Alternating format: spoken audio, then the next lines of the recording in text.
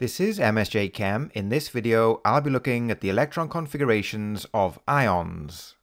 So we'll start by looking at positive ions, which are also known as cations. On the left, we have a sodium atom, which has the electron configuration 1s2, 2s2, 2p6, 3s1. The sodium atom can lose the one electron in the 3s sublevel to form a sodium ion, which we can see on the right. The electron configuration of the ion is 1s2, 2s2, 2p6. So there are two important points. The first is that positive ions are formed when atoms lose electrons. And the second is that the electrons are lost from the highest energy sublevel first. So in the case of the sodium atom, the first electron is taken from the 3s sublevel because it has the highest energy. So next we look at some more examples of positive ions. So we've already looked at sodium, which loses its one electron in the 3s sublevel to form a 1+ ion. By doing so, it gains the electron configuration of a noble gas. Next is magnesium, which has the electron configuration Ne3s2. The magnesium atom can lose these two electrons in the 3s sublevel to form a 2+ ion.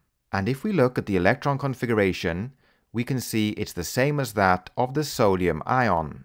And next is aluminium, which has the electron configuration Ne3s2, 3p1. The aluminium atom can lose the one electron in the 3p sublevel and the two electrons in the 3s sublevel to form a 3+ ion. And once again, if we look at the electron configuration of the aluminium ion, we can see it's the same as that for the magnesium ion and the sodium ion. These three ions are isoelectronic, which means they have the same electron configuration. So when aluminium, magnesium, and sodium form ions, they achieve the electron configuration of a noble gas, which is neon. The next three examples that we'll look at are the transition elements, titanium, chromium, and nickel. So if we start with titanium, which has the electron configuration Ar4s2, 3d2. Note that this electron configuration can also be written as Ar3d2, 4s2. When titanium forms a 2+ ion, it loses the two electrons in the 4s sublevel first.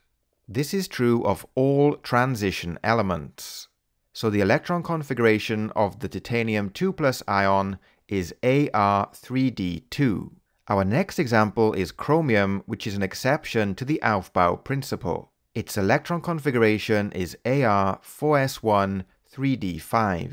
When chromium forms a 3+ ion, it first loses the one electron in the 4s sublevel, followed by two electrons in the 3d sublevel. So the electron configuration of the chromium 3+ ion is Ar3d3. And finally, we have nickel, which has the electron configuration Ar4s2, 3d8. So like all transition elements, when nickel forms a 2+ ion, it loses the two electrons in the 4s sublevel first. So the electron configuration of the nickel 2+ ion is Ar3d8. So the important point here is that when they form ions, transition elements lose their 4s electrons first, then followed by the electrons in the 3d sublevel. Next, we'll look at the formation of negative ions or anions.